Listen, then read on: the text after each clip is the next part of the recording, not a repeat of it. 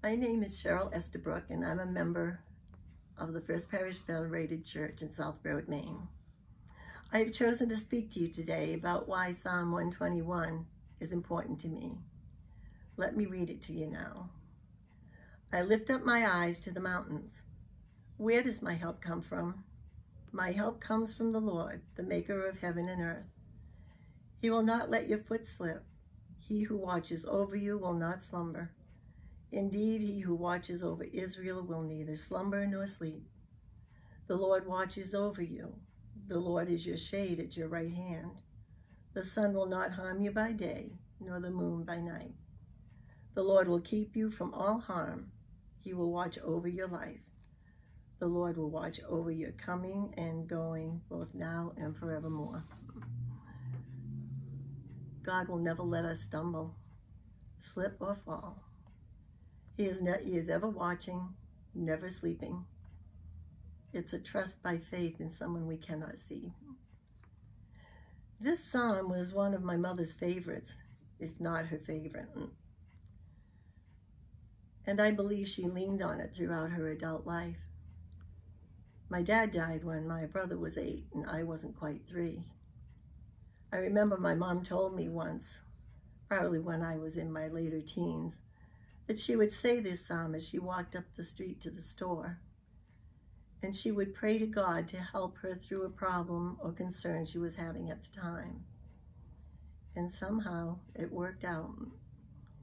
Later on in my life, I decided that perhaps I should search for a psalm that would relate specifically to me, in case what I was doing was claiming this one just because it was my mom's favorite.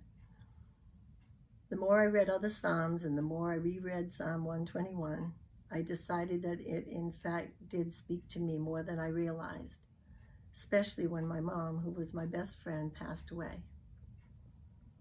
Soon though, God sent me a friend to help me through my loss. Clayton and I were friends growing up, never expecting that we would one day be married. But we did get married and had a wonderful life together up until the day he died from cancer, about 14 years later. The day before he died, his mother was there during the day and friends were there with us throughout the night, helping to keep him comfortable and letting him know he was loved. Suddenly, I was a widow, something else that made me identify with my mom even more. I didn't consider moving at first when it was suggested that I needed a neighborhood. I wasn't listening to the Holy Spirit in the voices of friends and relatives.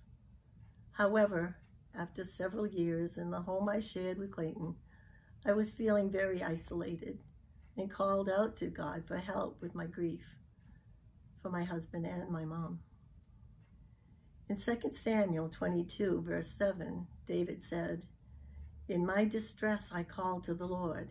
I called out to my God. From his temple he heard my voice. My cry came to his ears." When I decided to sell the house, friends were very happy for me, and so many helped me out of one house and into a new home in a neighborhood. I actually feel that God led me to the home I now have, in the neighborhood that I needed so badly. He even gave me a good friend across the road.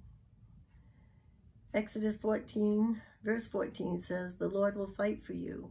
You need only be still." God made us. He loves us and wants what's best for us. Where does my help come from?